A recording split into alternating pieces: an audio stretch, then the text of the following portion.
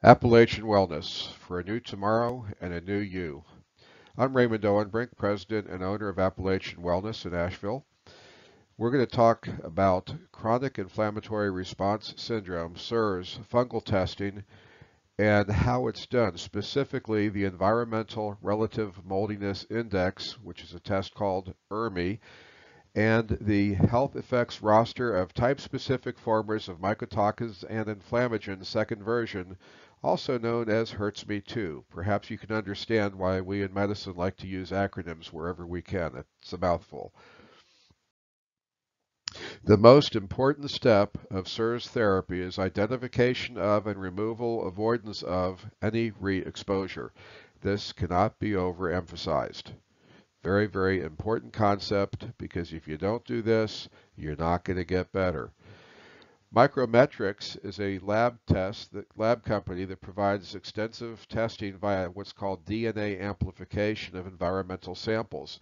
Basically, they take house dust and they run it through an amplifier system, essentially, that identifies the DNA in that house dust and comes up with what the problems are.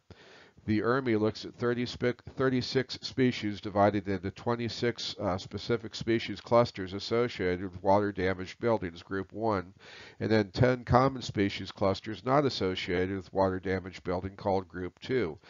The number calculated as the ERMI is actually the sum of the logs of the concentrations of the DNA of the different species.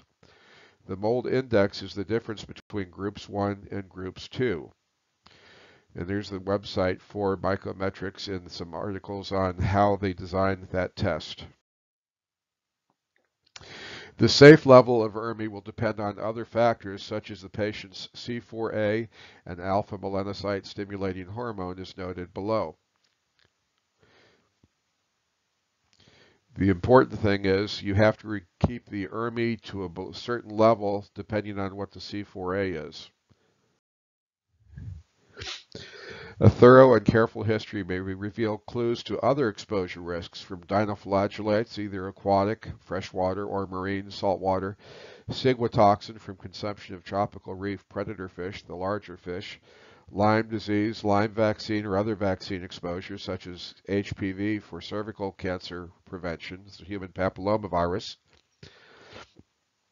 If a one-time vaccine triggered the cytokine storm preceding the onset of CIRS the patient could be counseled to avoid repeat of that vaccine or other exposure future vaccines that may cause cytokine storms to avoid future problems. More information is available.